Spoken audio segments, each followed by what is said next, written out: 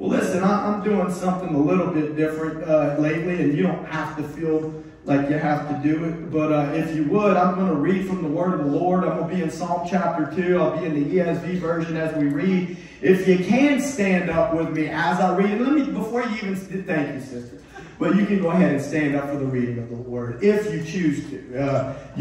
I'm not expecting everybody to do it. And the reason that I'm doing this is because I want to really reverence the Lord. Amen. I want to start as a culture for myself to reverence the presence of the Lord, to reverence worship, to reverence His Word. And so I appreciate you for standing with me as we read Psalm chapter 2 in the ESV version, starting at verse 1.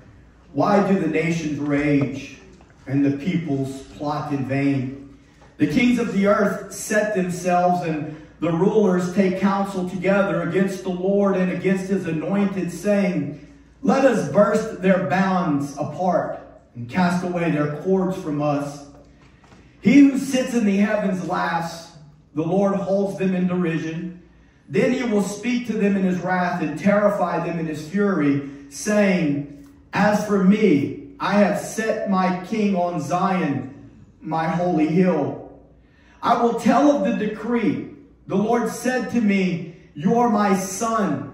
Today I have begotten you. Ask of me, and I will make the nations your heritage and the ends of the earth your possession. You shall break them with a rod of iron and dash them in pieces like a potter's vessel.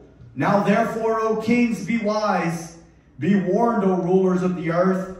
Serve the Lord with fear and rejoice with trembling. Kiss the Son, lest He be angry and you perish in the way, for His wrath is quickly kindled. Blessed are all who take refuge in Him. Father, I pray this morning, Lord, that you would be with me and that you would use me as a vessel, Lord, to speak forth your truth, to speak your word, oh Lord God, that your word is already anointed, but I need you to anoint me, Lord God, this mouth, Lord God, that as your word goes forth, it would have an effect in the people's lives, oh Lord God, in the hearts of your people, oh Lord God. We just give you glory and honor in Jesus' name. Amen. Thank you for standing with me. Praise God. So the title of my message this morning is, What a Father! Exclamation point. What a Son! Exclamation point. And I have to tell you that the message itself has changed because as I've gone through, and that's one of the things, that there's a process of coming to the end of what the Lord has for His people, and the whole time He's speaking and oftentimes changing. But over the last couple of weeks, the Lord's really been ministering to me about the Father's love. Amen. About the Father's love and really intimacy with the Father. And we're not going to try to come up with a working definition for love, but I can tell you that the working definition for love in the way that the world is changing before us may not be the biblical definition. I'm just going to leave it like that. As a matter of fact, I'm telling you it's not. It's not the biblical definition of love. And in reality, we're not going to take the time to get through it right now. But in order to really understand the love of God, you're going to have a somewhat of an understanding of the Word of God, because that's how God reveals Himself, is through His Word. Amen. And so it started off really where the Lord was speaking to me about intimacy, and I was very grateful in my prayer time of realizing what Jesus had done for me and how He had opened up the way. He had opened up the path to where I could enter in and have intimacy with my Father and to understand Him in a way like I could not have without Jesus. Amen. But like He always does, He always brings me back to His heart. And maybe the way He shows me His heart might be a little bit different than the way He shows you His heart, but this is how God shows me His heart. He's constantly reminding me, son, I know about the concerns of my people. And I've shared this with you many times. I know, but let me just say it again. I know about the concerns of my people. I hear their cry. And He even said it in Matthew. He said, I know the needs that you have. But you ought to not be concerned about the things that the Gentiles are concerned about. You ought to not be concerned about your cares, your worldly cares, and your needs, because I already know you have those needs. Those are the things that the Gentiles are concerned about. The nations that don't know me are concerned that they're not going to be taken care of, that they're not going to have clothing to wear, that they're not going to have food on their table. But seek ye first the kingdom of God, the kingdom of God, the kingdom of God, and his righteousness. And then all these other things will be added unto you. And I don't know if we always know what it means to seek the kingdom of God, but I do want to say this. God has a plan, and it's in his word. Amen. And I believe that he wants to unfold some of that this morning. This may be part one. But I want to go back to the psalm a little bit. And we're not going to go to each verse, but I just want to say, when it says, why do the nations rage? Why do the nations rage, and why do the peoples imagine a vain thing? And in the King James Version of the Bible, it says, why do the heathen rage? And the reason why is because it's talking about nations. You see, God's got a big old plan. And not only is he wanting to work in your life and in your family's life and in your personal situations, he's got something going on over the face of the earth that he is dealing with. And I'm here to tell you that what he's dealing with on the big scope of the world also affects your personal life. Then what God wants is people that are going to partner with him and yield to his will and work with him. Amen. He's giving you the opportunity. He's giving me the opportunity to engage with him in what he's doing on this earth. Amen. But the nations are raging against him. The kings, it says, the kings of the earth, they set themselves. And the idea is like they're ready for war. They're getting in a fighting position, in a stance where they're ready to. And they said, let us cast him away from us. Let us burst his bands asunder. You know what this is descriptive of? This is descriptive of rebellion. The spirit of rebellion that would rebel against God. Rebel against the word of God. That would say, no, we don't want you to speak into our life. We don't want to hear what you have to say, God. Instead, we'll shake our fist in your face and we'll say, we're going to live the way we want to live and do what we want to do. And they're coming against Yahweh. That's the word Lord there, and his anointed Messiah. They're doing this against Yahweh and his Messiah.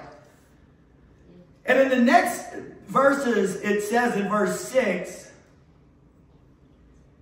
first he says that the God of heaven, he sits above them and he laughs at them. Yes, yes. At their plans and whatever they think that they're conspiring against him. But this is what he says, I have set my king on Zion, my holy hill. Yeah. This is 1000 BC. This is 1,000 years before Jesus would ever be born. And then in the next passage of scripture between verses 7 and 9, he says to him, he says, I will tell you of the decree. He says, I'm going to now tell you of the decree, the ordinance that I am going to speak from my mouth of how I will put these nations in derision as I set my king upon my holy hill, Zion, which is another name for the whole city of Jerusalem, a specific mountain in Jerusalem, upon the Temple Mount. So it's talking about God's plan. He says, you are my son. Today I have begotten you. His Messiah is his son. His king is his son. 1,000 years before Jesus is ever born, the Father, Yahweh, is explaining to us his plan. And he says to his son, I will make the nations your heritage. The nations will be your inheritance. See, we get so caught up in this physical world that we live in and all the problems that we have, right? I mean, come on, let's face reality that we forget. There's an eternity that we are going to enter into. It's not all about eternity, because God wants us to be able to live for him today, work with him today, serve him today. But everything that we do in this life, if you don't believe it yet, and if you haven't come to the conclusion yet, then I'm glad you showed up today, because you needed to be helped out a little bit. It's not all about you, and it's not all about what your best life now. No. It's all about you and I learning how to submit to his will and allowing him to work in us, because what we do today is going to affect our eternity tomorrow. Yes. The nations are going to be his inheritance. This is his son. This is his plan. And judgment is coming. And then he goes on in the last verses. In verse 12, he says, kiss the son. You know, I don't really have the access. It's too much work to put my pictures up. But one day I'll have all my stuff together and I'll just be able to click on stuff. You know, he didn't say kiss the statue of Peter at the Vatican. That's right. To the point where it done wore down the toes on his foot. He said, kiss the Son, or else it's going to result in anger. And people are going to perish. And he's saying to humanity, and he's saying to the people in this church that happen to be here today, kiss the Son, glorify the Son, give honor and glory to the Son, amen, because he is worthy. And the Father has made it so. That's what true Christianity is. That's what true living for God is recognizing that God is sovereign and he has his hand in our life, and that he has chosen for all the fullness of the Godhead to dwell bodily in his Son. And he revealed his heart to us. He revealed his character to us in the sending of his Son. Yes. And that's what I want to preach to you this morning, about a father and a son. And I want you to know that he wants you to be his sons. Amen. And he wants you to be his children. Yes, he has daughters in a world. Listen, I'm not into the pronoun thing. I'm just trying to make a point. It's specifically a son. You're a son. Yes, you're a child and you're a daughter, but you're a son. You know why? Because it's a family of sons, because it was created through the Son.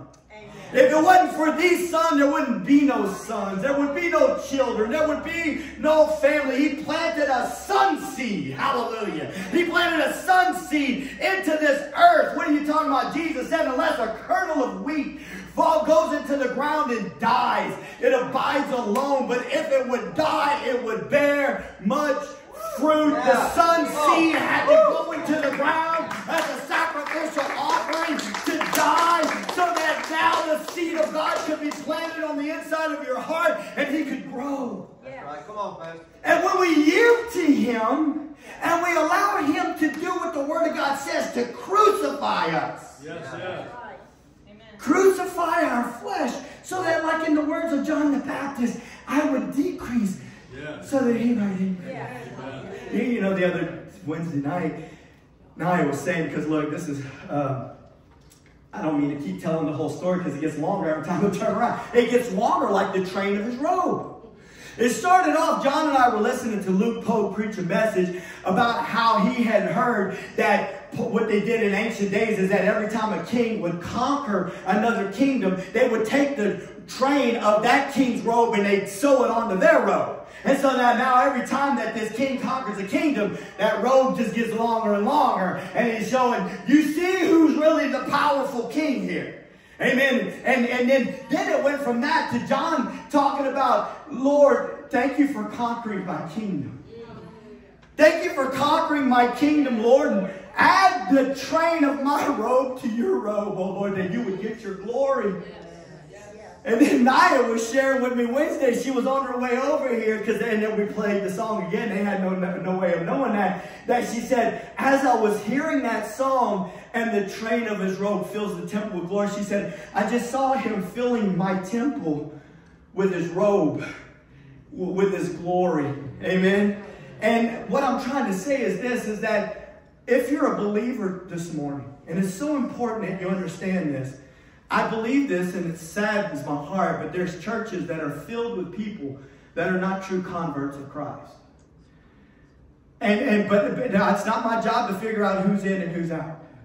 I'm just trying to make a point. If you are a true believer this morning, the seed of Christ has been birthed in your heart. And that means the Holy Spirit has moved in. And when the Holy Spirit moves in, you know you're not the same. Amen. But you also must work and joint participate with the Holy Spirit, that he would allow the surgeon's scalpel, the circumcision of the heart, to take place in your life, so that the train of his robe can fill the temple with glory, so that the seed of Christ could grow up in you.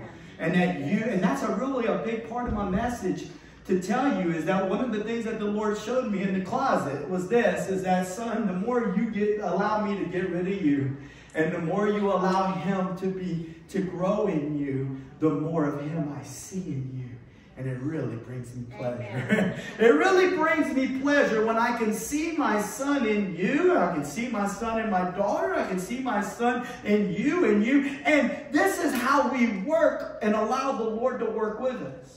Many times we get caught up in gifts, right? Thank God for the gifts of the Spirit. Hallelujah. Thank you, Lord. Holy Spirit, we want you to know you're welcome to move. Thank God for your healing power. Thank God for your prophetic gifts. We thank you, Lord. But there's nothing that shows the glory of God like the fruit of the Spirit being produced on the inside of His children. Come on. I didn't get a good enough amen. It's not me that I'm preaching. It's for the Lord. That the Lord would receive His glory and that Jesus would grow up in us. Amen. He'd be manifest in our lives. And when people see us out there in the world, that they would see Jesus. Yeah. Come on. Yeah. Thank you, Lord. In that psalm, I saw war, I saw restoration, I saw rebellion, and man's obedience, need of obedience to the Son, Messiah, the King, who is the Son of God, who will restore the will of His Father. And if we are turning into a people of sons, then we're concerned about restoring the will of our Father. And in like the garden, on His knees as He sweats blood, He says, not my will be done, but your will be done. What is it that you're fighting with this morning, Christian? What is it that you're in contention with the Almighty about regarding your will versus His will?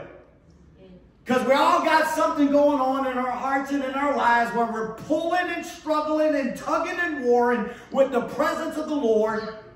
Where we're trying to hold on and we're rebelling against His holiness. We're rebelling against His kingdom. He said He's going to give birth to a son and He's going to give Him the nations and the inheritance of the nations as His inheritance. And you know, I put this in the notes, is that Adam was not faithful. Adam was not faithful, and he allowed rebellion in. It's really a big deal. I don't have time to really go backwards. I was sharing it with one of the young people in the church yesterday, though. Whenever I brought us to Ezekiel chapter 28, I believe it is, where he said that in the day that you were created, you were made perfect. You were blameless in the day that you were created. He was talking to Lucifer. He was talking to the angel. But he said, because of your beauty, you said within yourself that you were going to elevate yourself. And so therefore I cast you to the ground. You see, this angelic rebellion took place before the world was formed.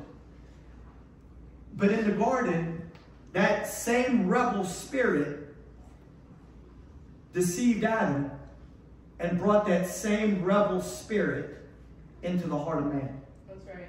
And born of Adam, every human being now has that rebel spirit in their heart. That's it. That's right. And they're concerned about building their own kingdom. Whether they realize it or not, they're concerned about building their own kingdom more than they're concerned about building the kingdom of God. They're concerned about their own will. That's why Christianity, part of it is a process, my friend. Yeah. Good news is that if you won't quit, He won't quit.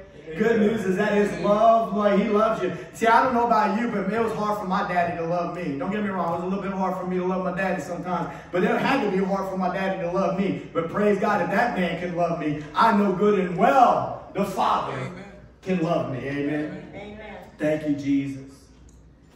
But I did want to say this, is that, you know, because I don't even know how long this little series could go on, and it may not. It may not even go past today, but I want you to know that it's not just the rebellion of man.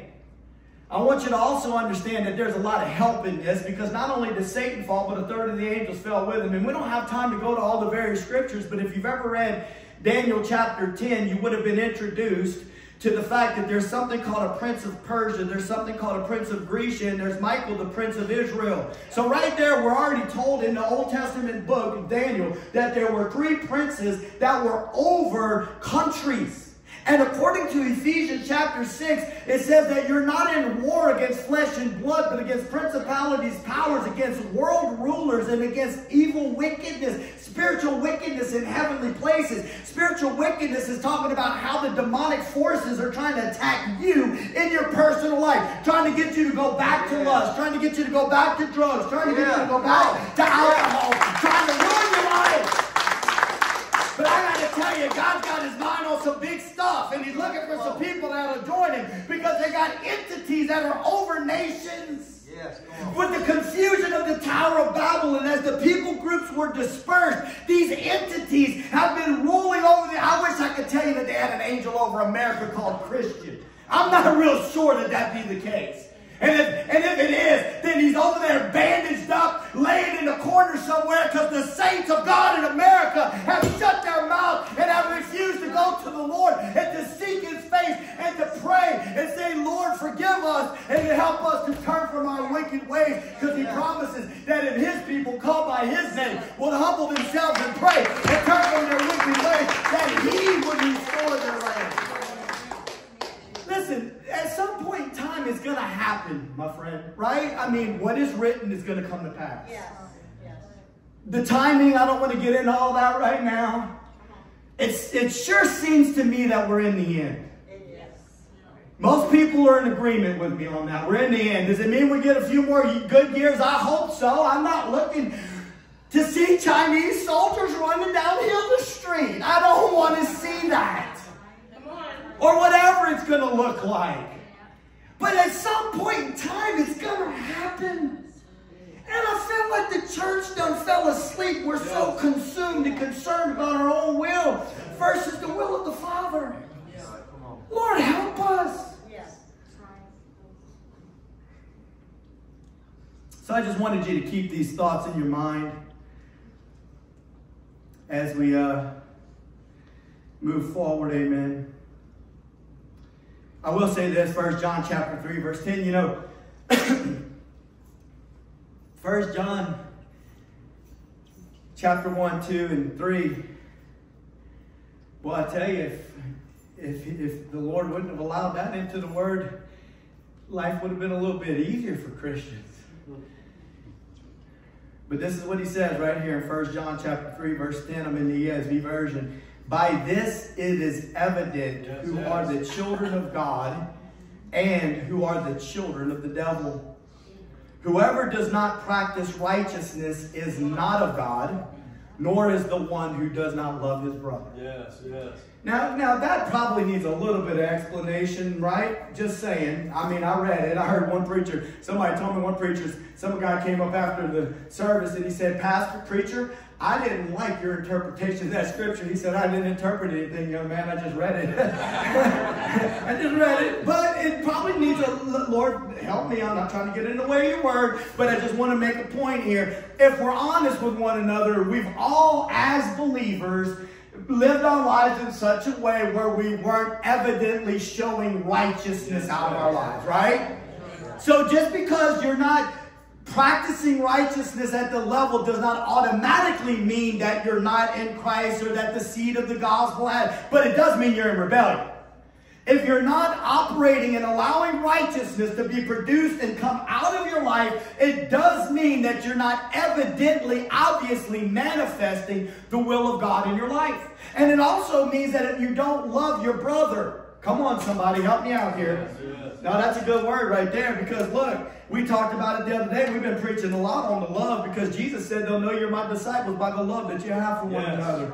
And listen, I've had conversations with people in this church, and I've admitted it myself, but sometimes there's been times I just don't like people. Well, you got a problem, son. Because, see, the Word of God says that you're to love your brother. And listen, we're not going to get out, but I don't want to get into that. I've already preached it. Go watch one of the other videos. But that's how we're going to know whether we're the children of God, because we're talking about sons of God. We're talking about a father. He's a good father. Yes, yes. Amen. If you could go to 1 Peter chapter 2, and let's go ahead and we'll use the King James for this one. 1 Peter chapter 2, verses 9 through 11. I just wanted to share this passage of Scripture with you. I know Sandy probably already got it queued up. She's probably making me look good. Okay, there you go. He says, you are a chosen generation, a royal priesthood, a holy nation, a peculiar people, that you should show forth the praises of him who called you out of darkness and into his marvelous light. I can keep going right there, but what about these songs that we sing, right? Whenever we're talking about gratitude, and look, we all got different ways to worship.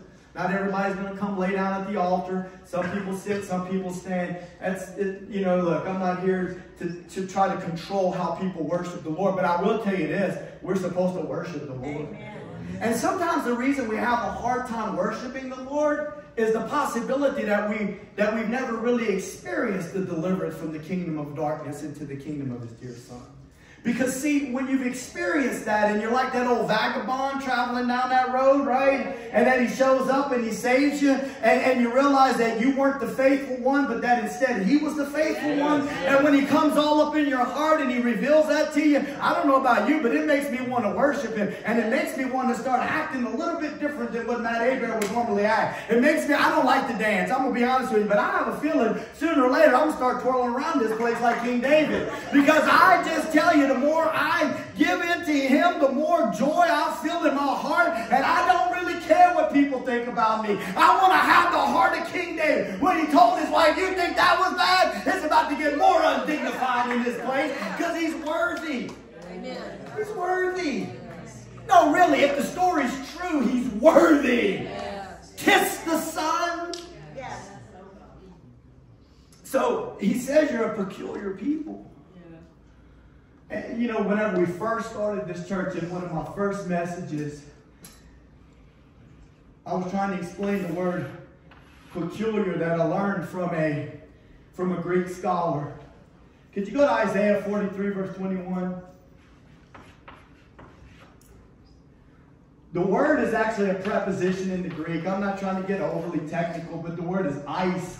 And whenever I learned a little bit of Greek, the word ice means into. So that's kind of like the idea, into, right? The way it's being used, though, is a make around. Isaiah 43, verse 21 says this people have I formed for myself. They shall show forth my praise. He said, you are a peculiar people. You are a royal priesthood. You are a holy nation. Peculiar is kind of outdated. It doesn't mean you're weird. It means you've been formed by God specifically for him. He created you. He surrounded you. And the idea is ownership. If you truly belong to the Lord this morning, you are not your own. You've been bought with a price through the precious blood of a lamb. His Son, his precious Son that he sent upon this earth to die for you, amen, to set you free and to put you back into a relationship with him. So he says this right here. He says, you're a chosen generation, a royal priesthood, a holy nation, a peculiar people, that you would show forth the praises of him who called you out of darkness into his marvelous light, which in time past were not a people. And there's a whole lot we could break down on that, but there was a time in your life that you didn't know the first thing about the Lord. Yes. But now you are the people of God, which had not obtained mercy, but now you have obtained mercy. And then he goes on to say this, dearly beloved, I beseech you. He said, I'm begging you to do this, as though you were a stranger and a pilgrim on this earth. Abstain from fleshly lusts. They war against your soul. See, just as the enemy in ancient times before the human race was ever created said, I will lift myself up above the throne of God, and he allowed rebellion to enter in, and then he enters into the garden and he causes that spirit of rebellion to enter the heart of man. He's still working on you now as a believer that has the seed of the Christ birthed in you to try to get you to not abstain from fleshly lust, but instead to have a fleshly lust party. I was sharing with one person this morning, we were talking about and I talk about this kind of stuff a lot, not because I'm trying to make anybody mad, but because I'm just trying to tell you the truth. That even the music industry, people get tired of me talking about this, but you just go ahead and do me a favor if you're a child of God, if you listen to secular music, do me a favor, the next time you're listening to secular music, I want you to see the message that they're speaking to you. I want you to pay attention to the message that they're speaking to you. Because we oftentimes think of lust as, oh, I want to be in another relationship, or I need a man to make me happy, or I need a woman to make me happy, or I need, I want to, no. sometimes it's like us just opening up our heart and allowing the world to speak to us. And the next thing you know, we'll be rolling right with them. I had another person that I talked to this morning. I was like, brother, the Lord told me to get rid of all that stuff. He said, I threw it away, and praise God, I started noticing that the music I was listening to made me want to go back. Come on, somebody, help me out here. Are we so blind and ignorant that we don't realize that there are spirits connected to that stuff, that the God of this world is called, and what is the God of this world trying? The whole music industry is filled with rebellion. And listen, I don't get weird too much like this too often, but I can remember being in detention home at 15 years old. And they were playing this music in the thing, Quiet Riot. You probably don't remember it. Bang your head! And I was over there like just so frustrated because I was thinking about the spirit of rebellion. Listen to me. The enemy came in and caused the rebellion to enter into the heart of man. And the Word of God says to respect the authorities that He has given in place. And you know, we'll rebel against our dad. We'll rebel against the police department. We'll rebel against the principal. Everywhere I went, I rebelled. I rebelled against, no, I'm not going to do what you tell me to do, Dad. Not after what you did. Okay, and then you end up in school, and it's like, I'm not going to do what you say, Mr. Principal. And, you know, you get spankings back in the day and all this other stuff happening. And then the next thing you know, I'm in a field one time when I shouldn't have been there doing stuff. And it's like I rebelled against the policeman. I gave him an earful, and the next thing you know, like 5 billy clubs are hitting me in the head. And then I'm in detention home, and I'm rebelling against the warden of the detention home. And then now I'm stuck in this solitary place, and there's bang your head, and it's like my mind and my heart is filled with rebellion. And I can't even do anything about it. I can't unleash it because I'm stuck in this spot. Listen to me, man. Don't play games with the spirit of rebellion. You're like, well, I'm not in a detention home listening to Quiet Riot. Yeah, but are you rebelling against the authority that God has placed in His Word? You study the Word to find out what He's done with authority and what He says is authority. And you decide what you're going to do with that and what that means for you. He owns you, though. I want you to know that. He bought you. You're His own people that He created. And the purpose that He created you for was that you would show forth the praises of Him. Yes. Who called you out of darkness and into His marvelous light. Amen? I really wanted to talk to you this morning about God's family. This is a very special family. It's a special kind of people. It's a family of sons. Amen? It's sons because the family is created in and through the Son. It's a family of sons that are kings and priests because they rule with Him and for Him, and that's what kings do. They rule and reign, right? Amen. They're also not just kings ruling and reigning, because a lot of people like that. I mean, I'm going to declare some stuff, I'm going to walk in some authority, but they're also priests, and they intercede for God to mankind. Amen. See, it's not just the pastor that's called to be a king and a priest. It's every believer that has truly given their heart to the Lord is called to be a king and a priest. And like, well, I don't really want to do that. I just want to show up on some. Well, then that's fine. You're welcome to come. And I mean, you're welcome to find a church that, you know, whatever the case. But that's not God's will. God's will, see, whenever the Word of God says in Revelation chapter 5 that He said, you have made us kings and priests unto our God from every tongue, tribe, and nation. You redeemed us with your precious blood. That's what He's come to do, to make it. And He wants us to partner with Him. He wants us to intercede for others. He wants us to be the role of a priest with others as we be go-betweens between a lost and dying world and people that are hurting, and that we share Jesus with them, and that we also operate in authority upon this earth. So He says, and the more that they die, right? I talked about this already. The more His image of His Son is birthed in us. And I want you to know that Satan's plan is to rob man from his opportunity to be a son. And to rob from God his opportunities to have sons through His Son. And a non-rebellious son is the desire to please a father. I thought this was important to me when I was writing it. And a non-rebellious son is the desire to please his father. Yeah, you know what I'm talking about? I mean, y'all understand the importance of that relationship between let's talk about a good son. You know, I mean, have you ever known a son that was trying to be pleasing to his father? I'm talking about in the physical. I know we know Jesus, amen. And a good father wants to be with his son, right? And during that time, he'll teach his son the important things of life. I've heard stories of men who said that their fathers would teach them things. I heard one story recently. A guy said, I said, how did you learn how to be a mechanic? He's like, man, my dad told me and my brother, tear those engines down, put them back together, and when I come back, they better run, and there better not be any extra parts.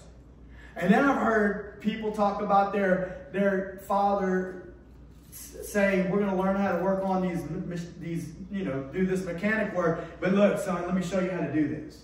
And he's right there with them. Amen. And I was thinking about the fact that also this is a concept of fathers. I was just talking to somebody the other day, and it kind of intrigued me about a family-owned company. Y'all remember, I couldn't think of a name of one, but y'all remember that old show, Sanford and Son, right? And sometimes you'll see the names of these companies, and it's like such and Son, right? And that's the name of the company. And so what they're really trying to do is they're trying to pass the business off to their son. They're trying to, through the years, they're going to explain to their son, hey, son, this is what we do. This is our business. And I want to train you in the ways so that you can take over one day and that you can, you know, run the business. And through the generations, the father would teach the son the business. Yeah, I say it like that because that's how my dad used to say, what you doing, Dad? I'm taking care of my business, boy.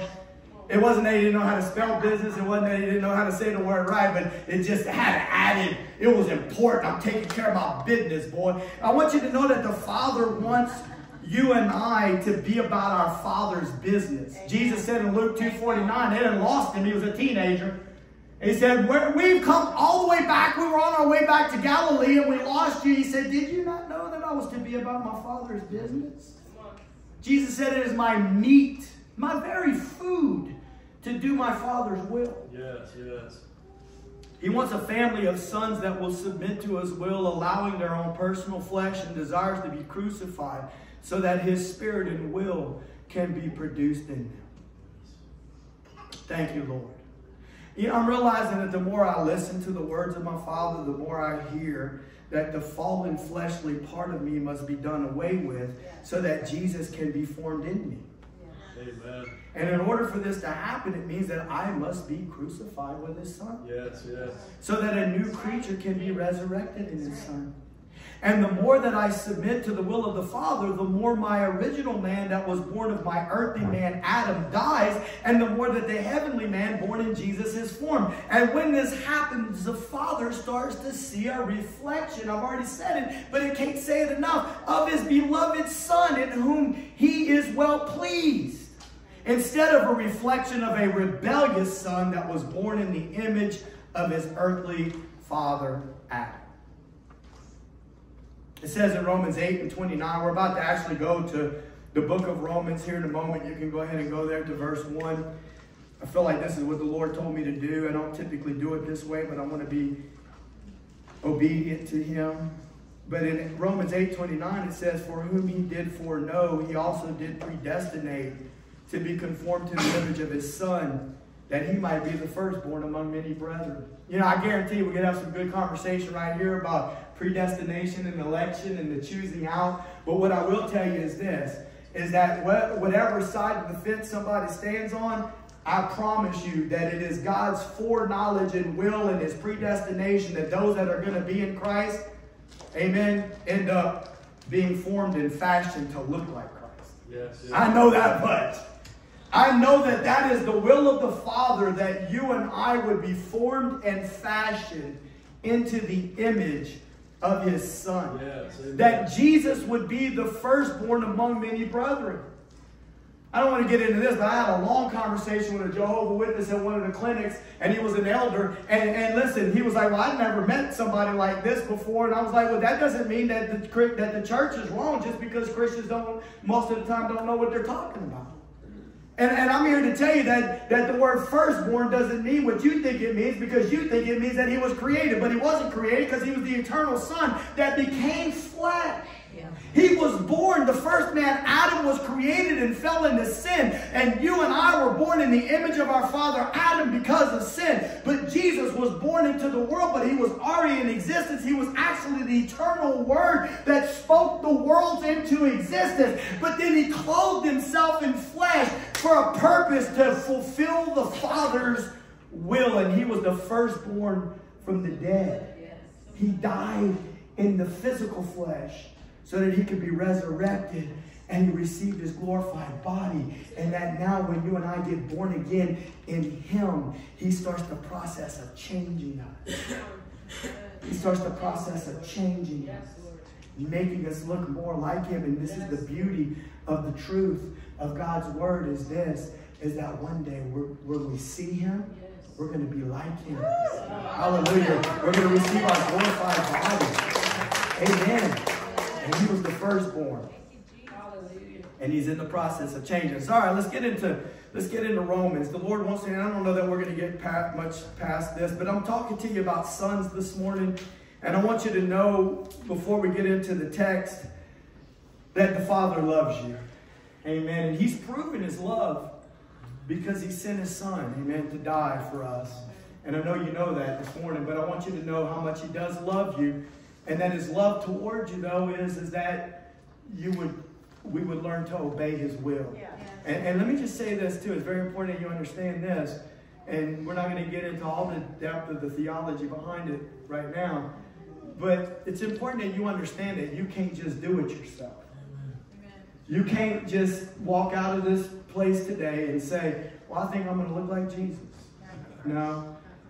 You got to understand that Jesus not only purchased salvation for you so that you could have eternal life, but he also broke the power of sin. Yes, he broke the power of the forces of darkness when he went to the cross. That's what it says in Colossians 2:14 and 15. And if you will believe God according to his will, then what you will learn is that God can work in you. Amen. And he can change you. And he can give victory to you. Amen. Yes, yes.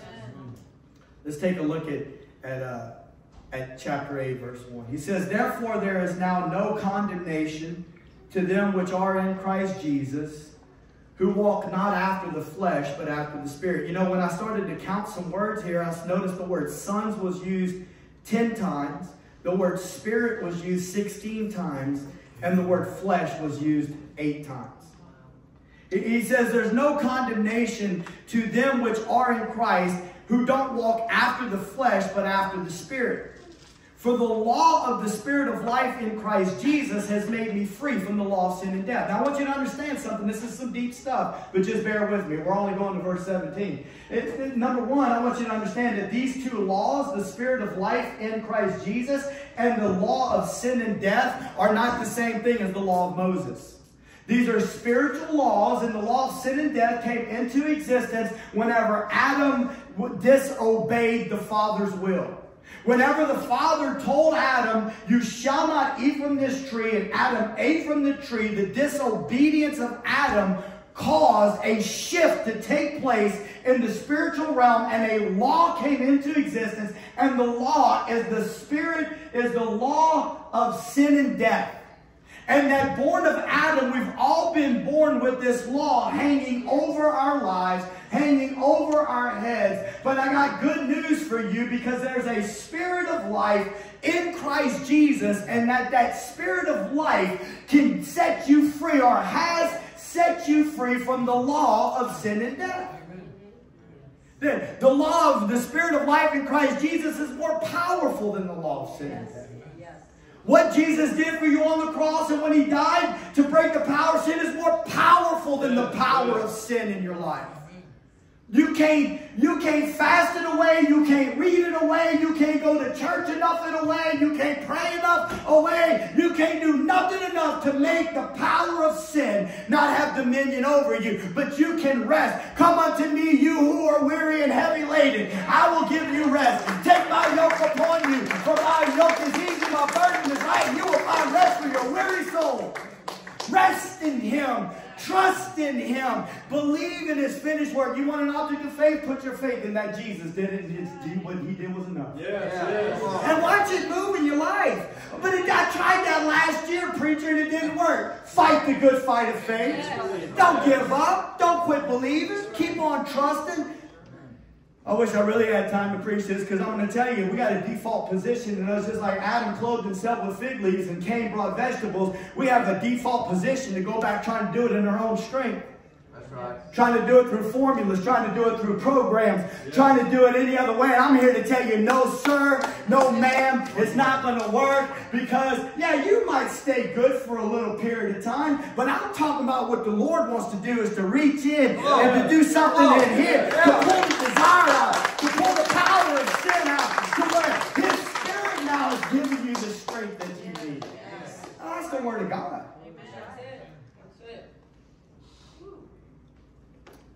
He says, for what the law could not do. Now we're talking about the Mosaic law. See, because the law is not bad. Paul said that in Romans chapter 7. He said, the law is not the problem, I'm the problem. Yes. I'm carnal, sold under sin. Yes. We've been blaming the law. I've even blamed the law. No, it's not the law's fault, but you can't live according to the law. But look what he said. The law could not do it. Why? Because it was weak. Why was the law weak? Because of our flesh. Yes. Because of our sinful flesh. But God sending His own Son in the likeness of sinful flesh. He didn't have sinful flesh. God sent His Son in the likeness of man's flesh. Man's flesh is sinful. God sent His Son. His Son had to become flesh. His Son had to become human. We'll get into that in a moment. Why? Because for sin, He condemned sin in the flesh. Because you see, you got to understand something. God created Adam in His own image and likeness. And when He created him, He had no sin in him. God said it is good. That's right. But then Adam brought sin into him. And now flesh is tainted. The human flesh is tainted. Praise God. And so therefore, I was saying that to, I think, young man yesterday, but I say it to people all the time, wherever I'm in, you can't die for your sin. You can't die for your own sin because you were born a sinner. That's right. That's why God created Adam without sin. Now, this is the Bible. This is good. Yeah. God created Adam without sin. Amen. And so then man sinned. And so now it requires a sinless sacrifice. Yes. But the blood of bulls and goats cannot remove sin. So God sent Himself in the likeness of sinful flesh, because the wages of sin is death. And so therefore He had to die to pay the penalty of sin, so that you and I could have access to His life. Amen. Praise God. And so our old man dies in Christ, and a new man is resurrected in Christ. Thank God for resurrection power. The same Spirit that raised Him from the dead will also quicken your mortal body. Praise God. So in verse 4 He says that the righteousness of the law might be fulfilled in us who walk not after the flesh but after the Spirit. So Jesus has already fulfilled the righteous requirements of the law because He kept the law. None of us could keep the law. And then He died and He became a curse according to the law. And He took the curse of the law upon Him for us. But I got good news for you this morning, my friend. I'm not going to sit here and tell you that you can keep the law to its perfection, but we're not over here trying to live according to the law, because the Word of God says that if any man's going to live according to the law, he must do them, and he must do every last part of it. But I will tell you this, you can live a life where you do not commit adultery based upon the power of God. Come on, help me out. You can live a life where you honor your mother and your father because of the grace that flows from the Holy Spirit, because of what Jesus did for you at the cross. If you will not live according to the flesh, but instead according to the Spirit. But you let your flesh have its way, and you see how far you can go.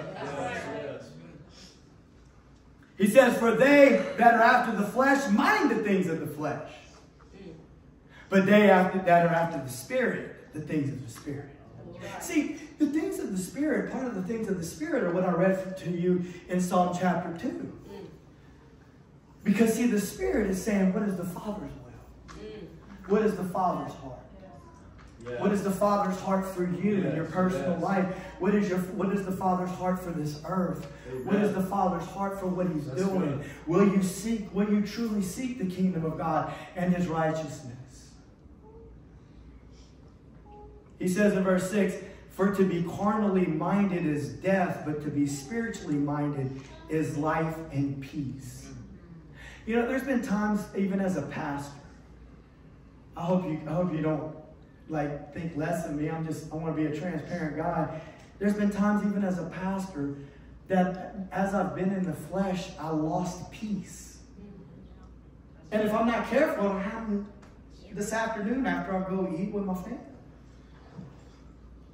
To where sometimes something happens, something is said, something I don't like, something, whatever the case, and I try. You know what? One of the things I learned about flesh. I learned it. The Lord showed me this a long time ago.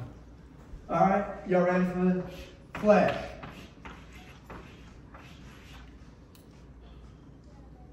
If we make another word out of this, human, and then we spell this backwards. Self. Flesh is all about self. Yes. Human flesh is all about self. And one of the things that I've learned is that when somebody says something that I don't like, and then a lot of times what I'm trying to do is protect my own self. That's right. When I feel that thing come up on the inside of me and I respond in a way that's not appropriate, it's like, I don't like the way you just talked to me. Well, guess what? I don't like the way they talk to Jesus either, but he's just like a lamb led to the slaughter, did not even open up his mouth. We talk about how God's our defender, but we half the time don't even really believe it because we're always taking our own defense. Yes. Come on. Right? Come on, somebody help me. Self. Self needs to be moved out of the way. Yes, Lord. Because look what it said. But see, when self is moved out of the way, there's life and peace. Yes. Life and peace. The Word of God says He brings a peace that surpasses understanding. It doesn't make any sense. You could still be in the same situation. I was in the jail 2 weeks ago, and this guy kind of stopped, and he's like, man, I've got all this stuff going on in my head. I got to get a divorce when I get out of here. And you know, we ended up talking. It was a long story. But the point is that he had no peace. And at one point in time, I'm like, so you believe that the Lord's arm's too short? Like, he got a little short arm, huh? He can't reach out there and do what needs to be done. So you just already got it determined in your head that you got to get a divorce. When the reality of it is that his arm's not short. That's right. His arm's long. That's right. And he can reach over there to Mambu or Kempton or wherever it is that woman is, if you'll trust him, and he can do a miracle. Right. And he can shift it. And he can change it. But if you're going to sit here in this cell all day long, day after day, thinking about and letting bitterness enter into your heart and cause frustration. Come on, somebody. I'm telling you the truth. And you're just sitting here stewing in your bitterness and your anger. You need to learn that that's not the Holy Spirit. See, the Lord wants to bring peace. And whenever you learn to rest, and when you learn to take His yoke upon you, and to find rest for your weary soul, the next thing you know, He brings that peace that surpasses understanding. And the reason I got into that is because your situation might not be different. That's right. Now, and that's another question. How much will we really have a desire to obey His word? That's right. I didn't tell you it was going to be easy. Because you know one of the things, none of this is in the notes, but you know one of the things that we have a problem with the word, with walking with God, is because half the time we don't see how much He needs to do in us. Yes. Right. That's true. Yeah. We are always looking at everybody else. Lord, this woman you gave me, if you just change her, and trust me, she done said the same about Pastor Matt. But what I'm trying to say is, well, hold on a second. He might be trying to change you. And if you'd recognize that and yield to his will, you might be surprised how fast he does a turnaround. Late in the midnight hour, God's going to turn it around and around. Hallelujah. Paul and Silas in the Philippian jail. Praise God, they began to praise the Lord. And what happened? The earth began to quake. The door opened up. The shackles and the chains were broken. People started getting saved. Hallelujah. Late in the midnight hour. But we over here letting the devil beat us up. Let us not let the devil beat us up. Come on. Amen, church. He's life and peace. Because verse 7, because the carnal mind is enmity or hostility against God, for it is not subject to the law of God, neither indeed can it be. Verse 8, so then they that are in the flesh cannot please God. That's right. But you are not in the flesh, but in the Spirit, if so be that the Spirit of God dwells in you. Now, if any man has not the Spirit of Christ, he is none of his. Yes, now, that's very powerful. That's Let's not go too fast. Let's look at that. If any man has not the Spirit of the Christ, if you look at it in the Greek, I can promise you it has the definite article. It would say the Christ. He is none of his. If the Spirit of Jesus, if the same Spirit that raised Christ from the dead is not in you, yes, then you don't belong to him. Now, it's not my job to decide whether he's in you or not. It's not your neighbor's job to decide whether he's in you. Don't be elbowing your neighbor. But I do want you to know, and people can be mad at me when I say this, I am concerned when I look at the condition of the church overall, because I'm going to tell you right now, the Spirit of the Christ overall in this American church that we're looking at is not really having its way. That's right. Right? And because when the Spirit of Jesus is in you, he starts changing you. And he starts pleading with you. Yes. And he starts talking to you about humbling yourself and lowering yourself under the will of God. Yes. Amen? So I want to tell you though, and you know how you know, go to Ephesians 1:13 for me. This wasn't in my notes, but I want you to see something real quick. We still got a little time. I'm being mindful of your time. But I just want you to see it. In whom, who do you think that pronoun's about? In whom? It's talking about Jesus. In whom you trusted after you heard the word of truth, the gospel of your salvation, in whom also after you believed, you were sealed with the Holy Spirit of promise. See, that's how you know whether you really got saved or not. I mean, that's between you and the Lord. I'm just trying to give you a clue. Because listen, people are like, oh, you believed in your heart, you prayed with your mouth. You know what? That salvation prayer, dude, I'm not against it, but I'm telling you right now, that's a dangerous thing. Whenever you're like, oh, you just got to raise your hand and pray a little prayer. No, you better pray it from your heart, believe it from your heart, and confess it with your mouth. And when you do, you're going to get sealed with the Holy Spirit. That means the Spirit of the Christ is going to move into your heart, and you ain't going to be the same. And now if you want to start looking more like Jesus, you're going to have to listen to the Spirit and cooperate with the Spirit as he speaks to you. Yeah. Very good. So is the Spirit of the Christ living in you? Come on. It's good. I don't know if it comes across. I don't know how it comes across. I asked Michael one time, I'm like, sis, what's it like sitting out there listening? I want you to know I love people. I want you to know I love Jesus. And the reason that I do it is not, if I'm angry at anybody, I'm mad at the devil. Okay? But I'm not mad at human beings. I'm mad at what the devil's doing to people. Yes. And I just want you to know that the love of God, because see, and I know I keep saying this, and I don't mean to be redundant. It's not like I have amnesia or that I've got dementia or nothing like that. I remember clearly. I probably said it about 10 times in the last month. The Lord keeps reminding me, and I think it's because he wants me to make sure you get it. He told me right here, you don't get it, son. Neither you nor my people get it. That there's coming a day when they're going to cross the spiritual Jordan. And when that happens, there is no more talk. And you need to remind them that I've been trying to reason with people for thousands of years. I said it in Isaiah chapter 1 and verse 18. Come and let us reason together.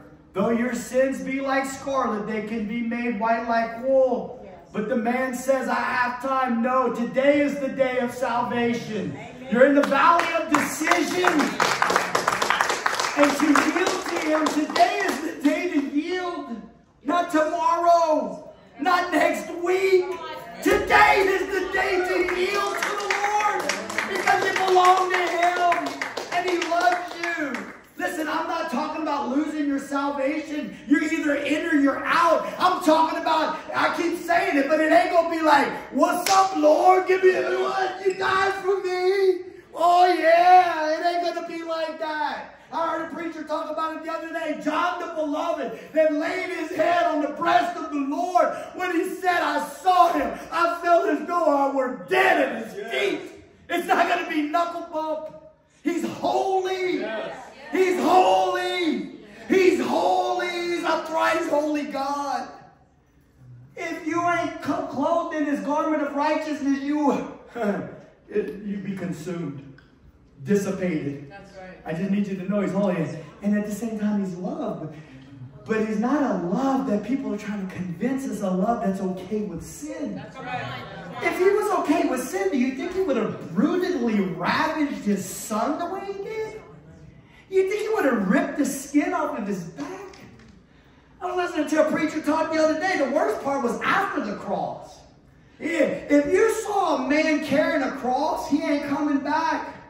And the worst part was after he died, then the vultures are coming in there like getting some, and then the dogs are coming in there licking the blood. There ain't nobody watching the crucifixion after they lose their breath. Ain't nobody wanting to see all that grotesque stuff.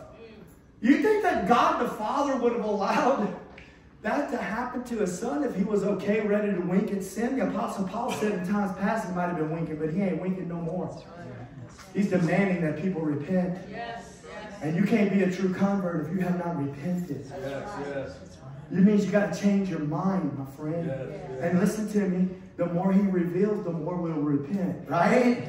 Because see, where you thought you was good today, next year, if you're walking with the Lord, you'd be like, I wasn't right last year. Lord, forgive me. I changed my mind by your grace to line up with what your word says. And the more we repent, the closer we get. And I heard Brother Wilkerson say, or somebody told me, he said recently, he said, I realize that the closer I get to the Lord, and the more I walk in the light, the more I can see that's not right. Yeah. Amen? Because the light shines bright and it shows. See, we either really want to serve him or we don't, or we're going to punch a God clock. Do our little time, right? That's right. I did it. All my buddies, all my friends, we all, no, he's worthy. He's going to get his glory and his honor. The angels, none of this is in my message, but I'm just keep saying, the angels, they know the story. They look from heaven, they peer over. That's what the word says. They look into this thing called salvation. It's like they're on the precipice of heaven, and they're looking through the portals of glory, and they're like, hey, I lost another one. I am free. I am free. Amen. The angels are singing is what it says whenever another sinner repents and comes to the Lord. Because they know they don't understand this. What is this thing called salvation? All we know is that our brothers rebelled against God and they were cast out of heaven. But look what he does with this mercy and this grace upon this inferior creation that he made, that they keep cheating on him, they keep going against him. But look what he does. He pours out his grace. He loves them so much. What a beautiful thing. And then if they, I don't know how long they live, but I'm sure it's not very long, they probably turn right back around to the Lamb. You are holy. You are worthy. You purchased with your blood from every tongue, tribe, and nation. You are holy. You are worthy. Worthy is the Lamb. Worthy is the King. He's worthy to be exalted. He's worthy to be worshipped. Man, you're a little bit too far out there, preacher. No, I'm not far enough. You're worthy, Lord. You're worthy, Jesus. I don't know what they're talking about in other churches this morning. All I know is that Jesus is worthy. He's worthy to receive His glory and His honor. Lord, help your pastors. Help your evangelists. Help your preachers and your teachers to tell everyone He's worthy. And if people don't like it, then they don't like the real Jesus. Hey, He's worthy. He's worthy to receive His glory and His honor. Oh, let us be a church that gives you glory and honor, Lord. That's all I ask, Lord. That's all I ask. And won't you visit us with your presence, and won't you do something in our heart? Won't you make us fall in love with Jesus? Hallelujah. Hallelujah. Jesus. And if Christ be in you, verse 10, the body is dead because of sin, but the spirit is life because of righteousness. So your body might be dying, but the spirit's alive. Now look at this. But if the spirit of Him that raised up Jesus from the dead dwells in you, He that raised up Christ from the dead is also going to bring life to your mortal bodies by His Spirit that dwells in you. Don't give up, Christian. Amen. Don't give up. Keep trusting the Lord. Keep seeking after Him. Keep going after Him, because His Spirit's going to raise you up. You might have, the devil thought he had you down. He thought he got a liver shot on you. But no, he don't get the win in the end. The Lord, you're either in or you're out. If the Spirit of Christ is in you, the devil don't get no liver shot. Praise God. You're going to rise up. Same Spirit that raised Him up is going to rise you up. Yes, yes. Amen. And you just let Him work in you. That's the truth of the word right there. Thank you, Lord. Verse 12, therefore, brethren, we are debtors not to the flesh to live after the flesh. You got an obligation, but it's not to live according to the flesh. Yes. And if you live after the flesh, you are going to die. But if you through the Spirit would put to death, look at it, I love that word, mortify right there. Yeah, there you go, mortify. I like that. I keep saying, people that have been in the church for a long time, I'm tired of hearing the work of a mortician. Putting to death, dealing with dead things. The Spirit puts to death the old man. The Spirit puts to death the flesh. Amen. And the Spirit of God causes resurrection life to come. Yes, yes. Amen. There's two sides to the cross. Don't ever tell me that we got to move past the cross. They got preachers that said that back in the 50s. That's a lie from the devil. That's right. Can't ever leave the cross. There's two sides to the cross, by the way. There's a death side of the cross. There's a resurrection side of the cross. And you can't have a true resurrection if you hadn't had a true crucifixion. Amen. Thank you, Lord. Verse 12. Therefore, we're in verse 14. For as many as are led by the Spirit of God, this is really where I wanted to get you right here. They are the sons of God. Yes, yes. Lord, lead us by your Spirit. One of the first things to understand about being led by the Spirit is to understand that now that you put faith in Christ, if you're a true believer, according in the mind of God, your old man that was born of Adam has truly died. That's Romans chapter 6. That's Galatians 2:20. I've been crucified with Christ. Nevertheless, I live, yet not I, but He liveth in me. And now this life I live in the flesh, I live by faith in the Son of God who loved me and gave Himself for me. That's the Word of God. The day you got saved, in the mind of the Father, your old man born of Adam died. It's important that you understand that so that you can know what to believe according to God. I used to say this all the time. I don't want to get anybody upset with me. I was never in a Christian rehab. I've been better off had I went to one of them. But by 19, I was in 3 rehabs by the age of 19. But you know, one of the things the Lord showed me when He first started getting, really after 12 years of Christianity, He started to show me. He said, I don't do rehab, son. In other words, God doesn't rehabilitate, He recreates. Yes. You understand what I'm saying? And so as long as I'm learning that I'm a new creation in Christ Jesus, old things have passed away, all things have become new. Look, I told people this story before, but whenever I first became a nurse, right, I was a high school dropout. I'd been arrested for felonies, never convicted of a felony. And whenever I went to apply for nursing school, they said, have you ever been convicted of a felony? Nope. Okay, go all the way through nursing school, right? Graduate with honors, praise God. It was all His glory, amen. And then now the question for the NCLEX, which is the nursing board, says, have you ever been arrested for, convicted of, or accused of anything more than a minor traffic violation? My head's about to explode because I have no choice but to say, yeah. Oh my gosh, threw me into a whole new algorithm, my friend. Got to go talk to the addictionologist now. Sitting down there, and he's like, hey, listen, man, I'm not proud of my life, but I'm going to tell you, you did what, sir? You robbed houses?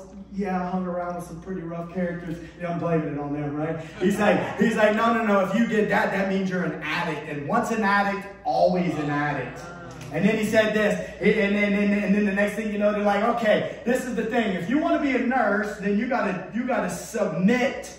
Oh yeah, we started off here. I didn't plan on this. You got to submit to authority. After you done did 4.5 years of college and graduated and ain't been in trouble in 10 years. Oh no, sir, you're going to submit to the authority of the Board of Nursing of the state of Louisiana.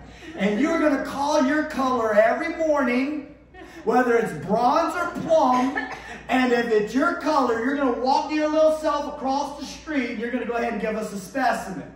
Number one. And number two, you're going to go to not 2, but 3 AA meetings a week. And you're going to do this for 2 years.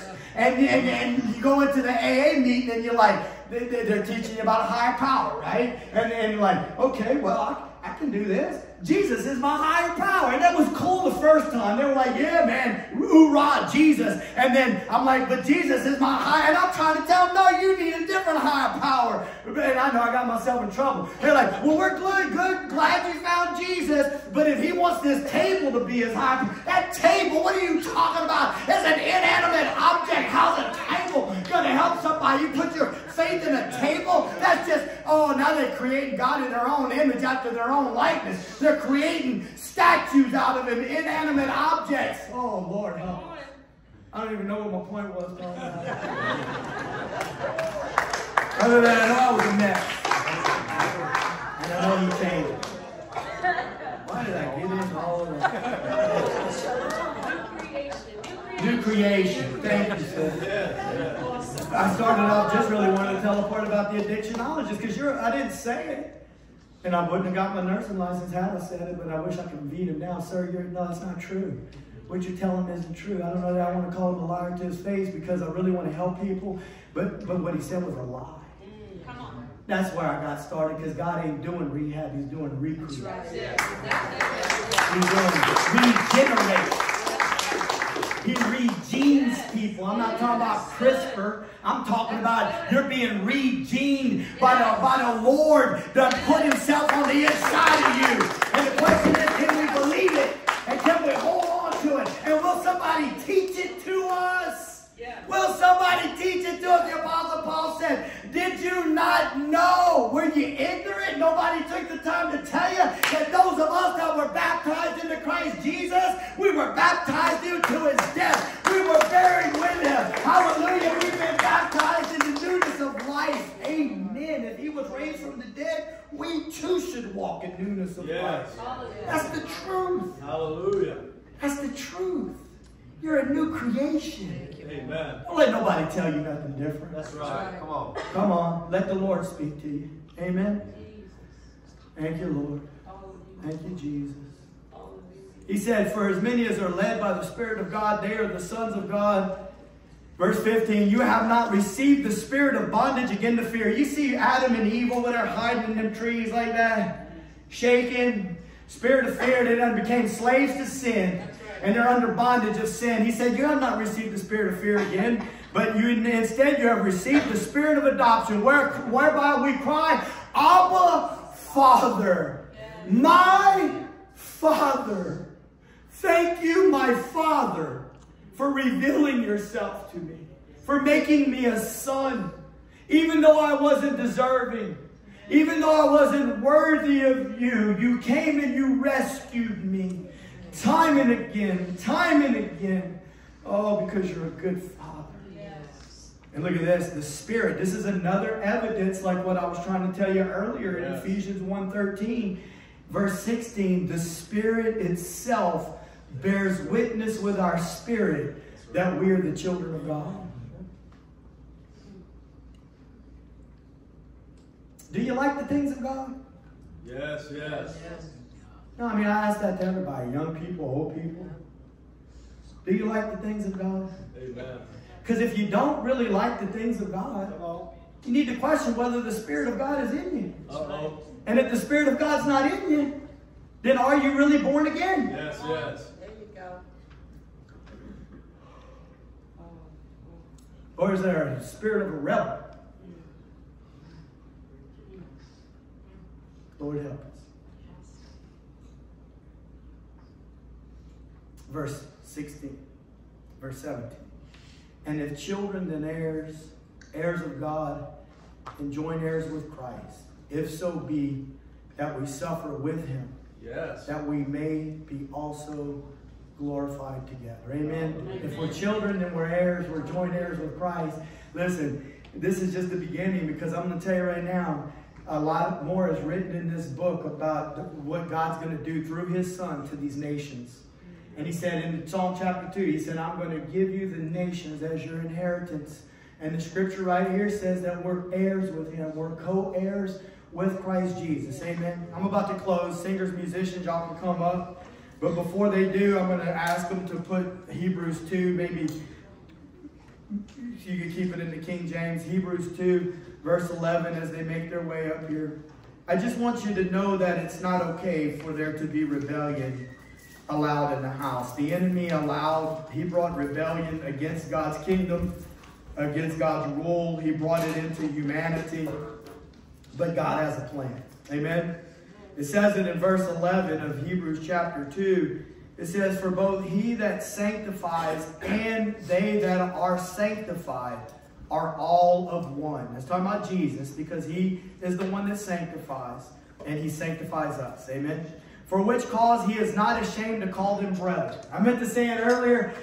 Part of this message had to do with God uses family talk. Father, son, children, brothers, amen, bridegroom, bride, offspring. Because see, God desires to create an eternal family. God's plan is to have an eternal family. Amen. And he says right here that he was not ashamed to call them brethren. And he said this is a prophecy about Jesus. I will declare your name to my brethren. I've been praying lately, and I'm like, thank you that you sent my brother for me. And I was thinking about the prodigal son too. Remember the story? I talked about it a while back, and how that brother was sitting over there like this. And I was thinking how different Jesus is. Jesus, listen, I see Jesus as that prodigal. Jesus, as the brother, Jesus done ran and found that man. Right? He's over there about to eat them pig pods.